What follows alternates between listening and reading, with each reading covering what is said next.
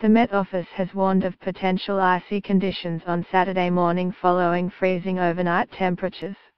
Shoppers eager to avoid a last-minute rush next weekend will be greeted with a frosty start, but milder conditions are expected in the lead-up to Christmas, leaving those hoping for a blanket of snow likely to be disappointed. Yellow weather warnings for ice have been issued in Scotland and across the east and west of the UK, valid until 11 a.m. on Saturday. Greg Dewhurst, Met Office forecaster, said, "It's a lovely sunny start, plenty of winter sunshine, but a cold, frosty start. Through the day tomorrow it looks like we will see cloud increase across parts of the west of the UK. There's some showery rain across parts of Northern Ireland and Wales, eventually slipping into central southern England. Conditions will become warmer into next week with temperatures reaching double digits for much of the country by Tuesday.